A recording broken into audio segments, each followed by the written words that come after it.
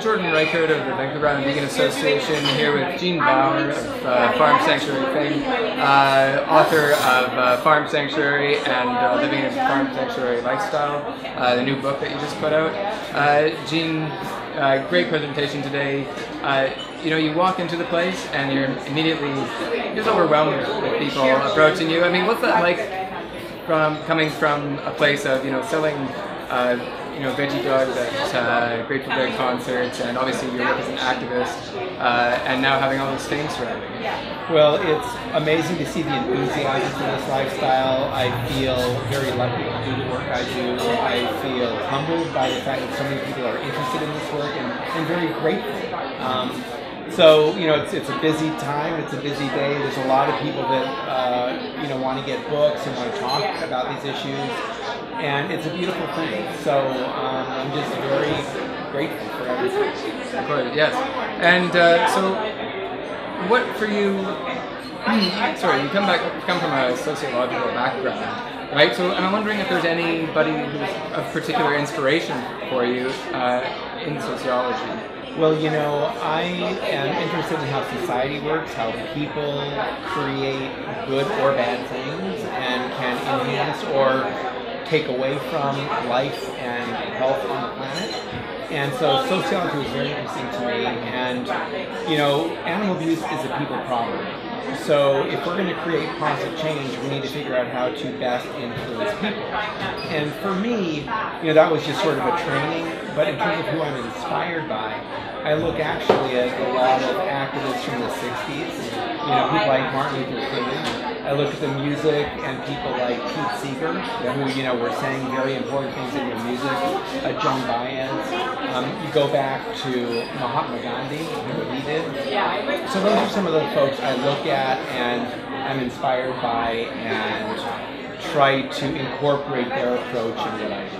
Definitely. You know, from a sociological perspective, and of course, the Institute for Critical Animal Studies has done a lot of good work in terms of addressing some of the issues capitalism presents to the vegan movement and to the animal activist movement. I'm wondering, how do you feel about capitalism in terms of its potential to co-opt the vegan movement, and especially turn it away from something that's about the ethics related to animals and more about making money, and the potential impact that can have on the environment as the scale of veganism intensifies? Well, capitalism is a big issue to deal with, and money and what that means. And, you know, there are challenges between money and mission with organizations and with businesses. And, you know, if it's all about the money, that is a bad thing. But when there is money to be made through plant-based business, you know, then it can actually compete with the money being made off of animal exploiting businesses. So there are different places where there are interfaces, and I think, you know, the world is what it is, and, you know, it's a matter of how do we work within that, and how do we work outside of it, and how do we try to create something new, you know, where money and commodification is not the norm, which it kind of is. You know, so it's not an easy answer, and it's not an easy issue, and it is a process. But, you know, we are in a capitalist world, and ideally the marketplace would reflect human values and what is in human and animal and the earth's interests, and that we would spend money in a way that was reasonable and that was good for us and the planet and animals, and that the marketplace would reflect our humanity. So theoretically that's possible. Now whether it can happen practically, I don't know. But there are some inklings of it, and there are, I think, some folks trying to make that happen, or at least in some way. So, I mean, in terms of the movement and growing it and seeing it, I mean, obviously it's come a long way since you started your activism, and it's grown into, I mean, the culture's completely different now, right? Vegan products are obviously much more available than they were before. What do you think in terms of effectiveness, because this is an issue that comes up a lot lately with organizations which do more direct action focused work, such as DXC perhaps, versus promoting just veganism with no confrontation or disruption of the dominant discourse in society that animals are ours to use and exploit.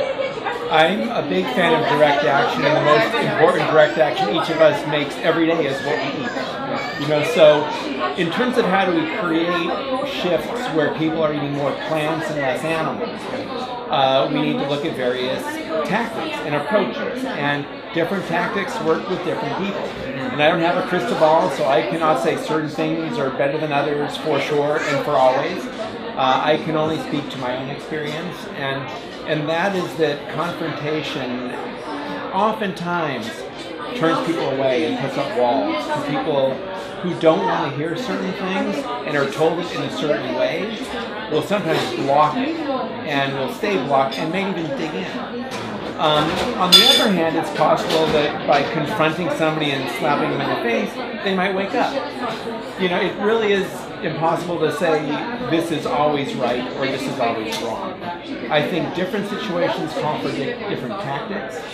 There are things that other folks are doing that I wouldn't do, but I'm not here to tell them they can't do it. I would be always open to a conversation about, okay, what is the impact of it? And ask that question. And then trying to be open-minded and honest about it, what is effective? So those are the kind of questions I ask and look at and try to learn from and explore. So for me, you know, that's what activism is about. It's about creating change and what is effective. And sometimes, you know, you can be right, but not be very effective. And so that is an area that, you know, we can be right with what we're saying, and we can say it, and we can turn people off.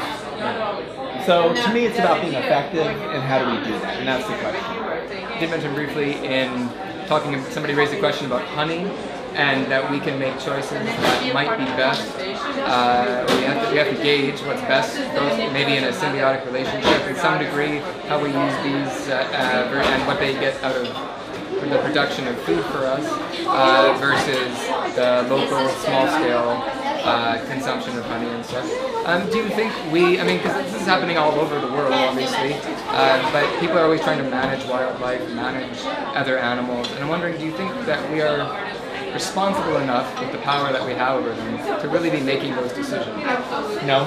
I mean, Thank you for your honesty. If you look at what we have done, we've created enormous harm. You know, and so the question is, can we learn and can we become more respectful and responsible and live in a way that is mutually beneficial? And so when the person asked about honey, you know, the point I made is that, you know, lots of bees are exploited to produce fruit and nuts and vegetables to pollinate crops. And so as vegans, we're eating these crops. You know, so the world is messy and it's not simple. But to me, it's about creating mutually beneficial relationships as much as possible. And one thing I think that we need to be careful of as human beings is that usually we are the powerful group in the relationship, and to not quickly say, well, they like it. You know, so I think we need to be very careful about assuming that a certain type of relationship is in fact mutually beneficial. But that to me is the goal, to try to create those kinds of mutually beneficial relationships.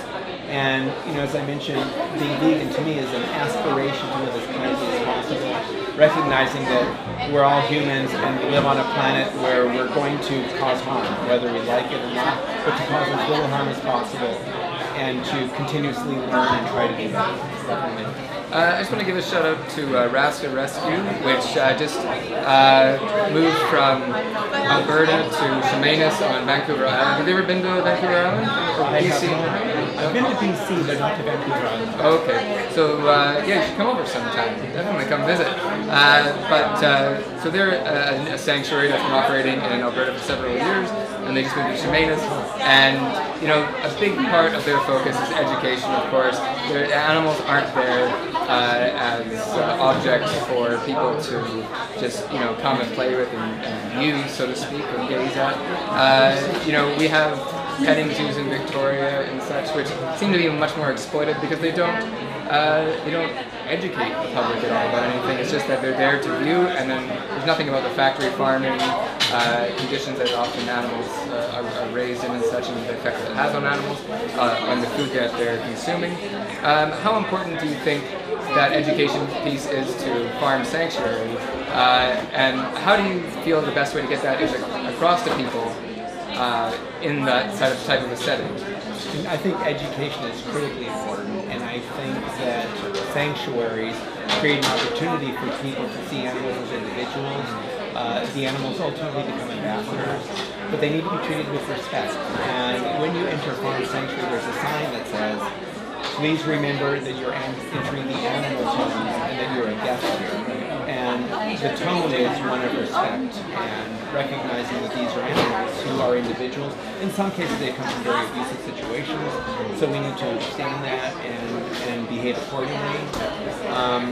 But sanctuaries play an important role at helping individuals, but I think more importantly at modeling a different kind of relationship, one that is respectful, one that is compassionate, one that ultimately is mutually beneficial. I like that idea of it's their space that you're entering.